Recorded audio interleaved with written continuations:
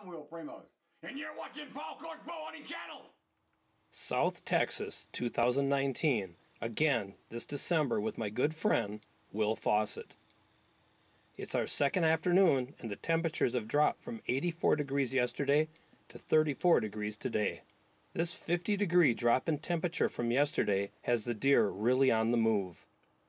We passed this deer as it's estimated he's around 4.5, and they feel he has more potential.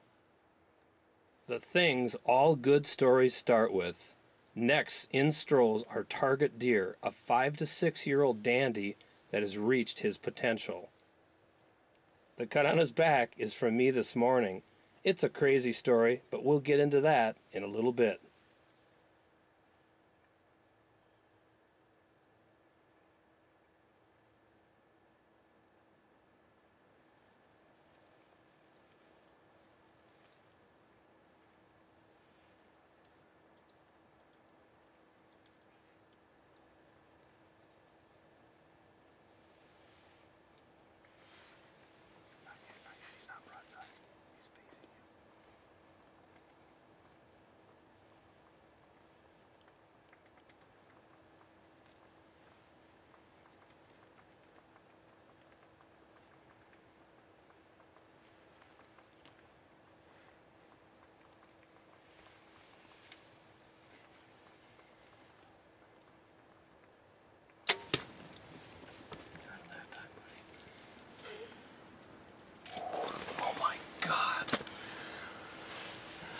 I cannot believe that.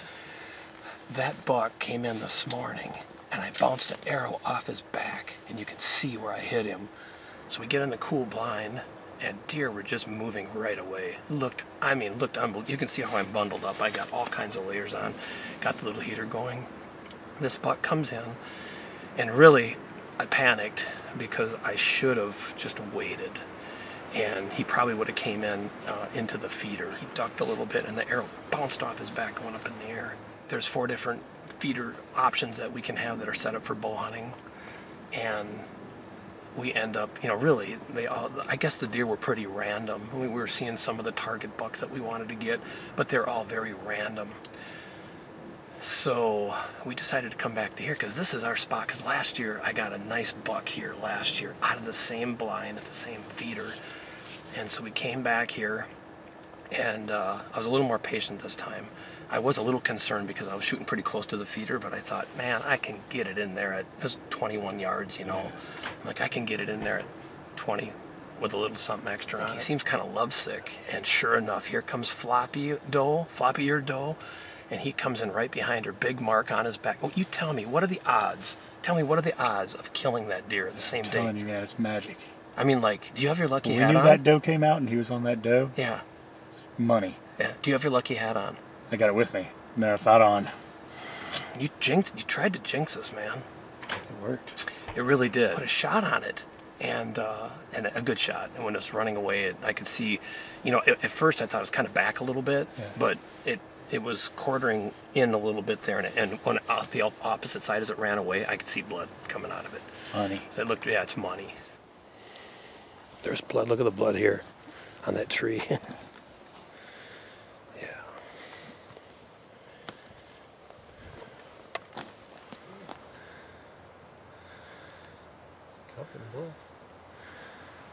Sweet. Here. Oh, this came out of his mouth and nose. So he's definitely lunghead. He's got that. He's bleeding good, but we went over 100 yards, so we back out to give him more time. We came back after 4 hours and tracked him to a pond. We couldn't find where he had come out, so we had to wait until morning. After we shot it, went tracking it, didn't like it because he'd gone quite a ways, so we backed out. We gave him like 4 hours and tracked him to this pond, and he was gone. We couldn't find him, so we waited overnight hoping he would float. Ooh, that's close. Oh. There you go. That's got to help.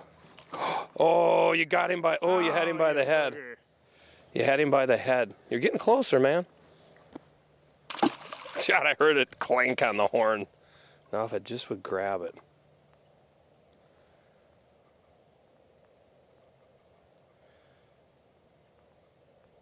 I suppose he's. Oh, you're probably dragging him across the bottom, right? How deep is it there? So you might be able to just wade out and not get wet, huh? Or at least, look at that. Oh, I love it. Oh, the boots aren't waterproof.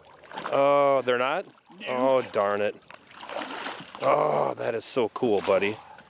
And look at the shot too. Look at the bubbles coming out of the. Look at where that arrow came out.